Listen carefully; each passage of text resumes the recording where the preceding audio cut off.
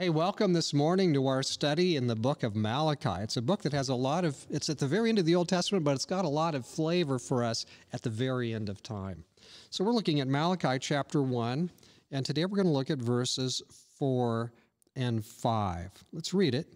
Even though Edom has said, "We have been impoverished, but we will return and build the desolate places," thus says the Lord of hosts, "They may build, but I will throw down. They shall be called the territory of wickedness, and the people against whom the Lord will have indignation forever. Your eyes shall see, and you shall say, the Lord is magnified beyond the border of Israel." So let's think about this a little bit.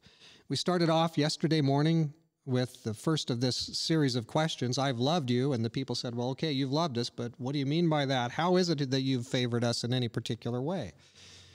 And he says, "I chose you over Jacob." Well, now this morning we see, even though Edom, that's a descendant of Esau, so you can kind of see where that fits together.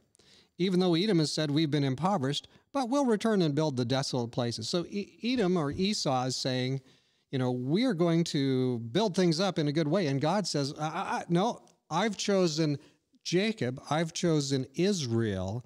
I've chosen my people here. You have opposed him. And if you go back to the history, you see there was great oppositions between the two and the peoples that developed out of those two.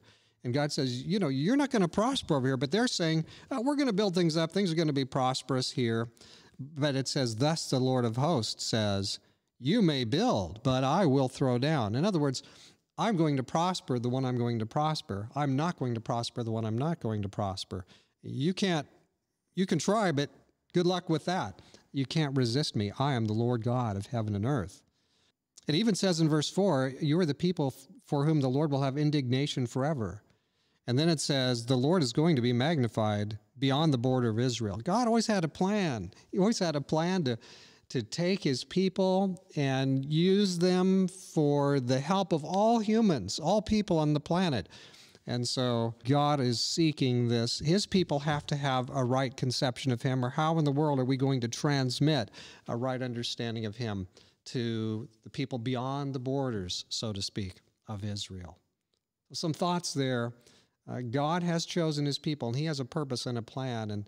And did that somehow disappear? Did that somehow go away? No, because today you and I are chosen of him to do a mighty work in a crazy time, and he wants to use you. I'm sure of it. Let's pray about that. Dear Father in heaven, as we're again studying your word, we want that you will be able to use us. But as the people in Malachi's day were confused and getting their own stuff in the way of your stuff, help us, Lord, not to be confused or not to get anything in the way of your stuff. Lord, use us. Help us to have our eyes to be open, Lord, so that we can see the things that are in the way, so that Jesus can use us to the utmost. This is our prayer today, and so we ask for it in Jesus' name. Amen.